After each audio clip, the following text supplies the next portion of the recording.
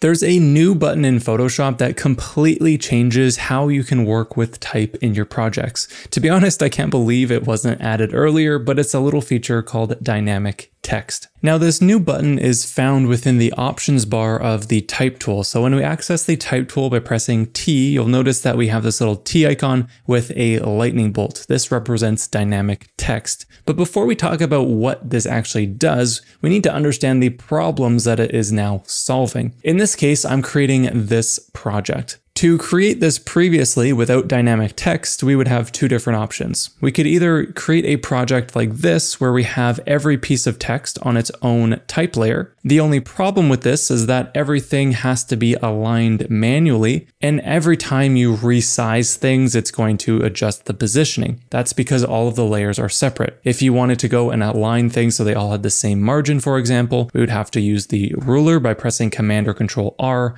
and then dragging out from the ruler to create a guide, and then clicking on the specific layers that we want to move and then positioning them accordingly. Now this can start to get quite tedious as you make any changes to your text spacing, the sizing and stuff like that, because suddenly your alignment is going to mess up because everything's on different layers. The alternative to this previously was using something called paragraph text. Rather than everything being on its own line, with paragraph text, we can just click and drag out with the type tool to create a selection. And when we let go, this defines a box for our type to be stuck within. I just have placeholder text enabled here, but you'll notice that I can just go and scale this box any direction, and the text will go and fit accordingly within the parameters of that box. The only problem, however, is that if this box is too small for the total amount of text, you'll see this little plus icon that tells us that there's more text that is not being shown because the box is too small. Likewise, we can go and scale this box all day long and the words within it will never change in size. It doesn't change the formatting, it just gives a bounding box for the text to be stuck within. Dynamic text, however, goes and fixes all of these issues between point text and paragraph text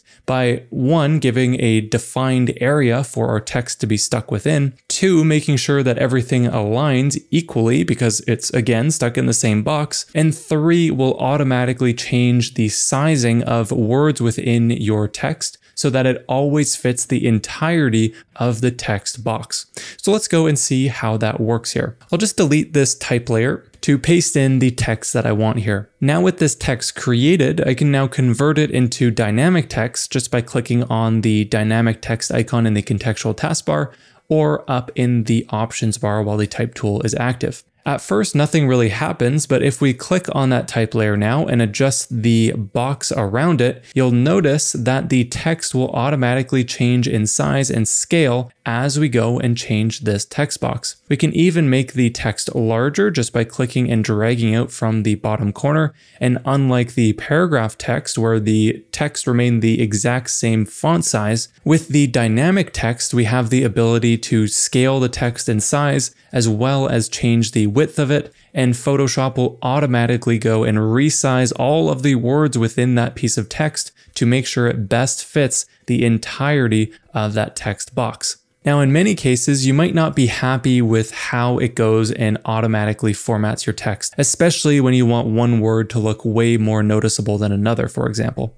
So to do some of the manual formatting, what we can do is just create manual line breaks so that certain words will go and fill the entire width of the text box for our dynamic text. For example, if I wanted stronger to be on its own line, I could just press enter there on both sides of the text. And now it's going to look quite a bit different because we're telling Photoshop that we want this word to be on its own line and therefore it must fill the entirety of the text box. We can then go and change the sizing and it will always keep the same style that we have here. Now we can further customize the stylization of this just by using some of these settings within our characters panel. For example, let's go and add some tracking between the letters of this top line here. That's going to be spacing between every letter within all of these highlighted words. Within the characters panel, we can find that right here, or go to window and character to reveal it. I can go to the tracking setting right here and then click and drag over to add spacing between those characters. If it goes onto a new line, that's just because the spacing set from the tracking setting is making that text text wider than the text box, so therefore it must go onto a new line. But if you're not happy with that, of course, we can just bring that down and then resize our text accordingly to make that first line a little bit larger. I'll do the same thing for the bottom text here, putting in a similar value, 840, press enter, and then now we have that nice stylization to the text.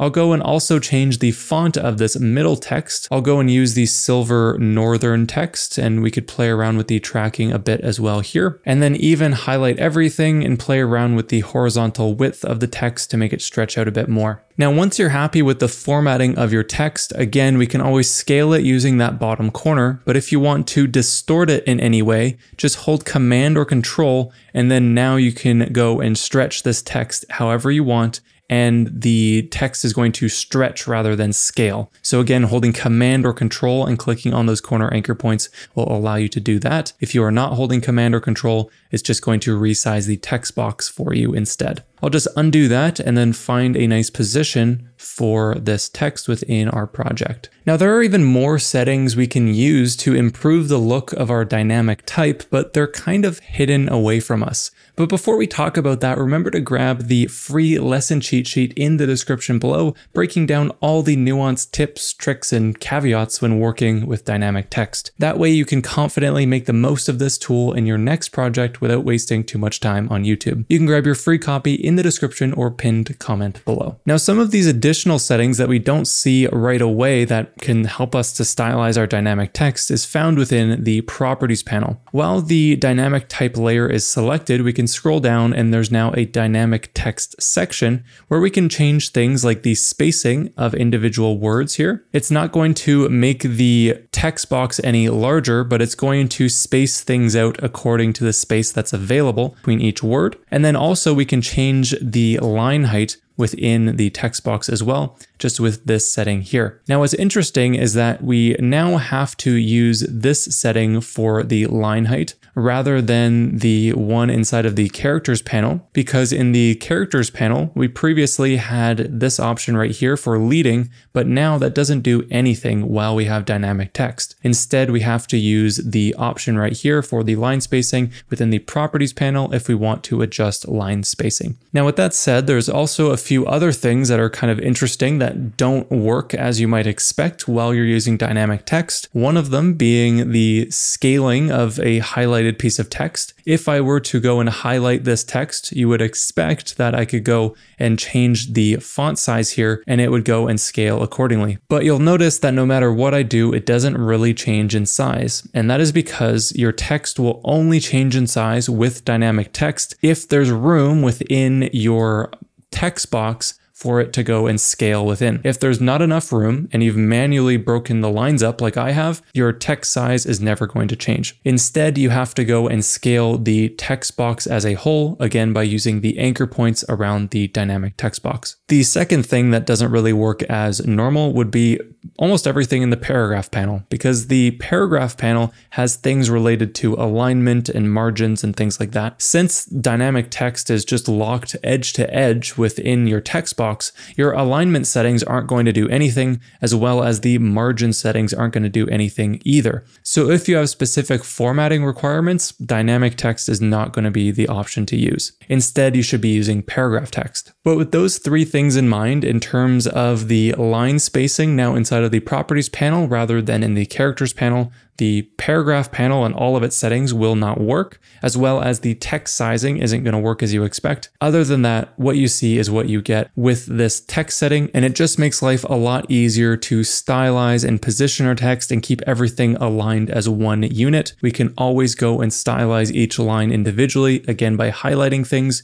We can add those manual line breaks to make some text look more dominant than others, because again, if a word is by itself, it's going to be forced to fill the entire width of your text box. But with that, I think it's a welcomed addition to the program. I'd be curious to know what you think of dynamic text in Photoshop and whether you think it's a welcomed addition or a waste of time. Let me know in the comments below, and while you're there, be sure to grab the free lesson cheat sheet in the description or the pinned comment. Now, this is just one of many ways you can improve how you work with text in Photoshop, but to take your skills to the next level, there are 8 useful tricks you're probably not using right now. I break down all of these in this video right here, so you can just click on that to watch it next. I hope to see you there.